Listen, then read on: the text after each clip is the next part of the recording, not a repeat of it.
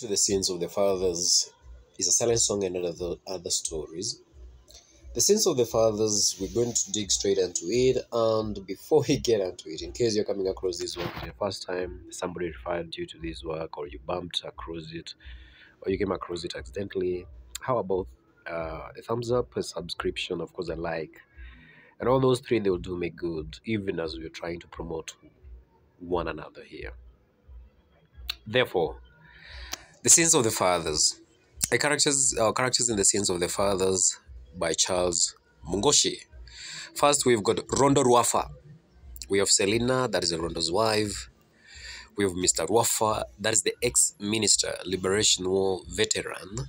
We have Basil Mzamani, Rondo's father-in-law. He's also an MP or a businessman again. Gaston Shoko, Rondo's colleague and friend. We have Yuna, 6, and Rhoda, 5. Those are Rondo's daughters, and Rondo's mother and Mrs. Quayle. So, in Charles Mungoshi's The Sins of the Fathers, we revisit scars of the past and appreciate how past hurts can cause present and future pain if the victims do not heal and forgive their supposed enemies. Forgiveness can help avert calamitous travails. Mr. Rwafa, an ex-minister and Liberation War veteran, clings onto hatred, and this obstinate refusal to forgive and forget causes the tragic death of his grandchildren and his son's father-in-law when they perish in a car crash that he engineered. The focus of the main events: there's hate that ruins the relationships, anger is calamitous, and we're also going to be looking forgiveness heals past wounds. Therefore, The Sins of the Fathers summary. Let's look at the summary quickly. Rwafa wistfully imagines how his father-in-law, Mrs. Basil Msamane, and his daughters Yun and Rhoda met their ultimately deaths. He hopes that they died happily. Trying to erase his own pain, the three Jolly family members perished in a tragic car crash after attending the girl's birthday party at Rhoda's house in Borodale. He has been grieving for a week now, all numbed by the pain. Rondo is surprised when his father avers that one day Rondo will be grateful and glad that the tragedy happened then and not later. He adds, "You'll remember me and thank me." That is on page 28. Rondo's thoughts wander to a distant introspection when his father leaves. The thought that he lives in his father's shadow gnaws him. He is not his own man. His wife thinks that she could do better in his pants, and he is a laughingstock among his friends and colleagues. Selina, his wife, seems to be the more confident and influential of the pair. This can be attributed to the fact that they were brought up differently. Selina was brought up by people with long hearts, people who forgive others, while Rondo's father is an unforgiving savage. His father is a bombed-out battlefield of scars, and his deepest scar is that he cannot forgive, not just his enemies, says Mr. Rwafa, his wife, that is found on page 31.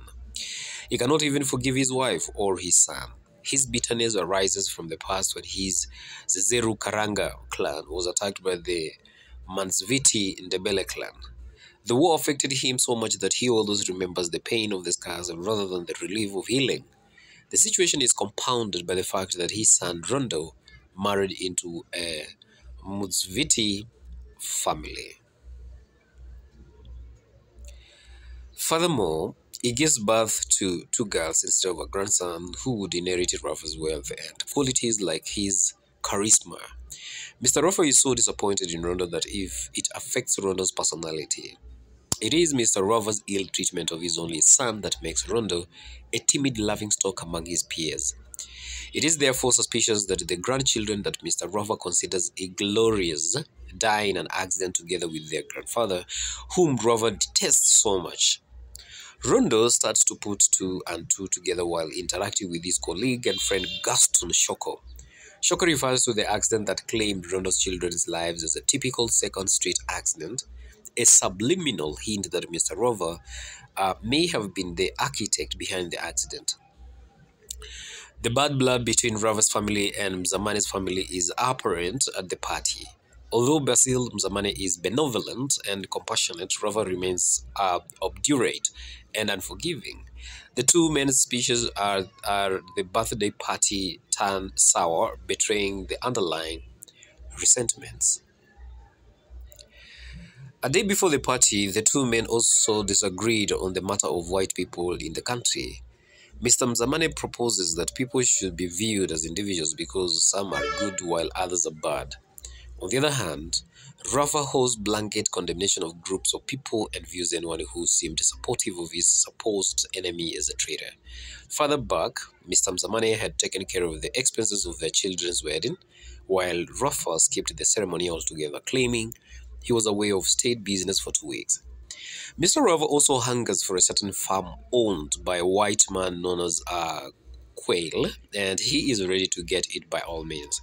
At the party, they try to conceal the boiling agitation between them behind the tight smiles and loud laughs.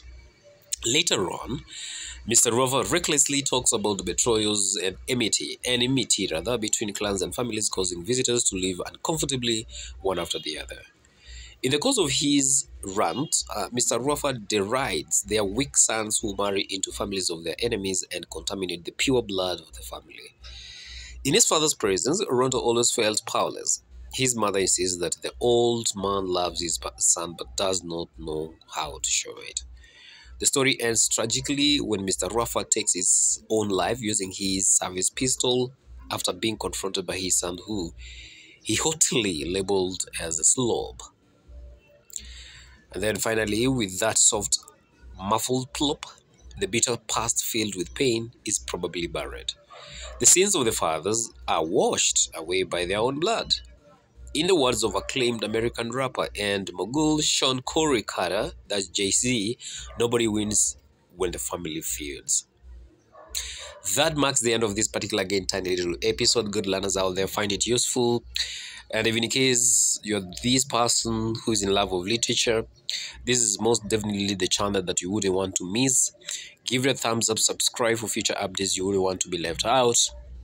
And above all, anybody who's joining onto this one, welcome on board and let's do this one together, even as you are getting into the new change of things. Adios for now.